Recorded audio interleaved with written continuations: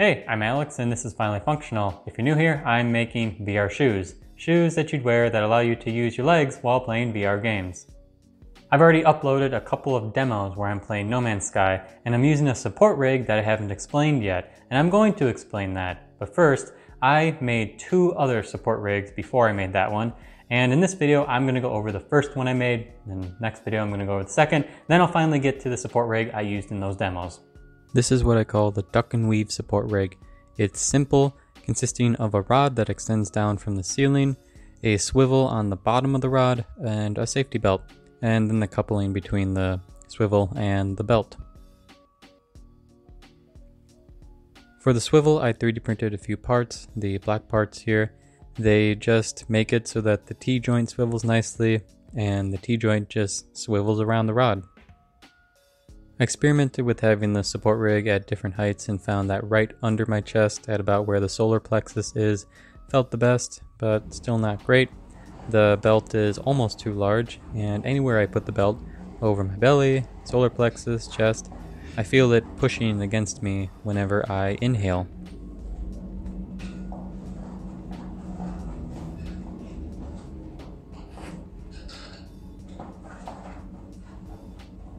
To turn, you swivel around the pole, or you can duck and weave underneath it.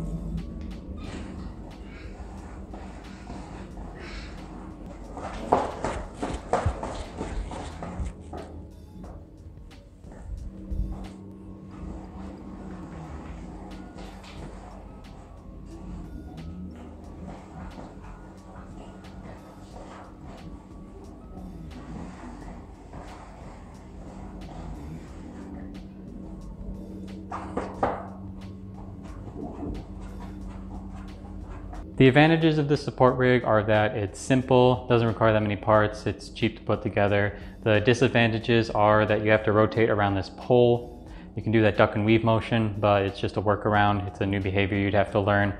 And another disadvantage is that with this being around the belly and up here a bit, anywhere where your torso expands as you breathe, you can't have it too tight, otherwise it's too hard to breathe. And then as you're pushing against the harness, it makes it harder to breathe as well. And then the last thing is I don't like how the belt is coupled to the rest of the support rig. There's a lot of play, as you can see here. And this whole setup, I don't know if it's too safe. These hinges might break if I put all of my body weight on it. And this has bent a little bit because I did a little bit of experimenting with putting my body weight on it. So I would completely redo how the belt is coupled to the rest of the support rig if I decide to keep going with this one. So that issue where I couldn't breathe as well with the strap pushing against me totally took me by surprise. I wonder if that's an issue with other devices like slide mills, like the Catwalk C, where it has a big strap that pushes against your belly, or the Omni One that's coming out where it has this vest that goes over your whole torso. I wonder if breathing, because those things are pushing against you, is going to be a problem. Don't know, maybe they solved those. Anyway, thanks for watching. In the next video, I'm gonna go over the next rig I made, which is based off of what I've seen physical therapy rigs do and look like. So, see you guys then.